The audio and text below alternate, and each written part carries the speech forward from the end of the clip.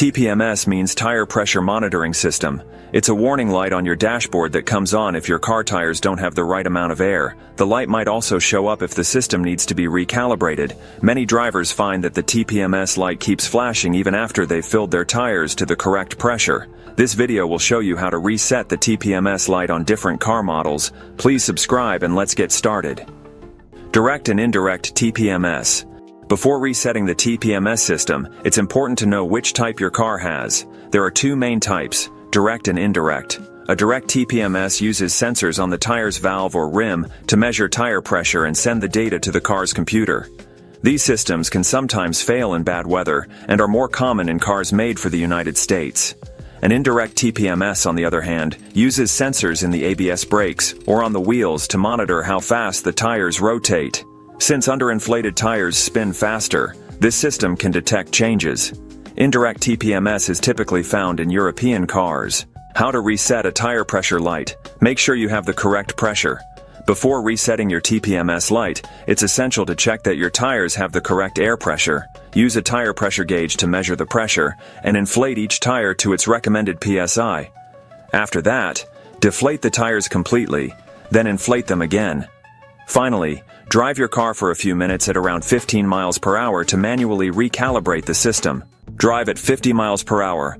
One of the simplest ways to reset the TPMS light is to drive your car at 50 miles per hour for about 10 miles. After confirming that your tires have the correct air pressure, the sensors will recalibrate automatically. Some cars might need you to drive faster, and using cruise control can help maintain a steady speed.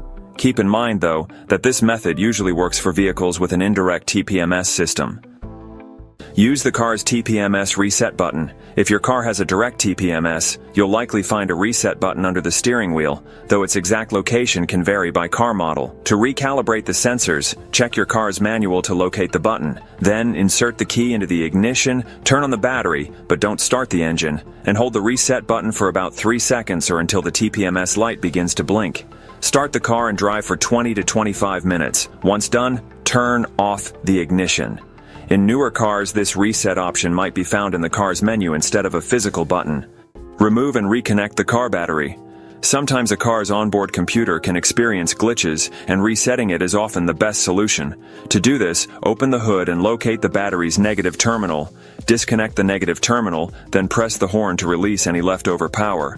After that, reconnect the terminal. This process should clear any issues, including the TPMS warning light. Use a TPMS reset tool for your vehicle. There are various TPMS reset tools available, and you might need one if the sensors have lost their information and need to be reprogrammed. Using a TPMS reset tool often makes it simple to turn off the TPMS light with just a click.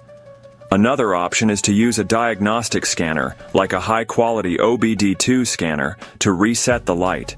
Always ensure the tools you choose are compatible with your vehicle before buying them. Damaged sensors. If none of the earlier methods solve the problem, it could be because the sensors are damaged and need replacing. Sensors can be harmed during tire changes, brake repairs, oil or filter changes, or even routine tire servicing. They also have built-in batteries that run out after a few years. Depending on your car's make and model, you might need to try specific methods to address the issue.